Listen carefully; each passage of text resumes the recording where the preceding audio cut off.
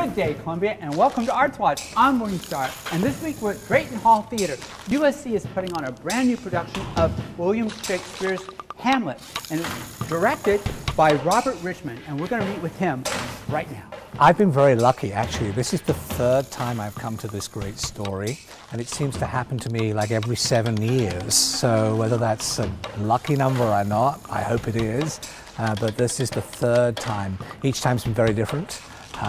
One was a tour, which also had Richard Willis in it, and then I did it a few years ago in Denver. So yeah.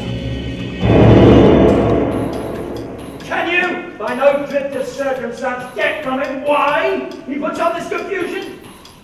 Raging so harshly all his days of quiet with turbulent and dangerous lunacy. He does confess he feels himself distracted. I played him once before with Robert on a tour we did for the Aquila Theatre Company in New York. Our families live in the same town in England. It's called Hastings, it's on the south coast. And she told me to look out for this actor, Robert Richmond. I think the idea came out of the idea of looking at whether Hamlet is actually mad or not. Equally pastoral, comical, historical, tragical. Often people say that the antic disposition, the madness he uses, is feigned. And we thought, well, if this was set inside of some sort of institution or asylum, and that he actually was deemed to be mad from the beginning, how would that change things and where would that lead the story? For this show, I've come in as a guest artist.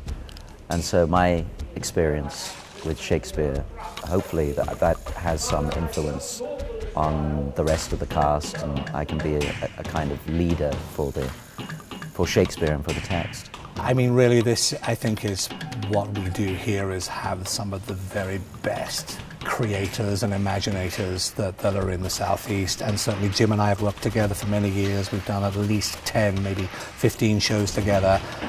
Very lucky to also bring in Richard Willis as a guest artist to play Claudius, a sound designer, Britt Sandusky, you know, to come and really give us that kind of filmic, epic score to go behind the story. So the students are really beginning to mix and learn at the highest possible level. We've sort of found out what the space does, how it works, and then this weekend we've been working very hard through tech, through light, sound, costume, to kind of really bring the world together with all of those ingredients. As you can see, this is going to be an epic production that opens tomorrow night at Drayton Hall Theater. You are not going to want to miss it. It's going to be spectacular. I want to thank you for watching Arts Watch. I'm William Starrett. Make art a big part of your day, and make it a good day, Columbia.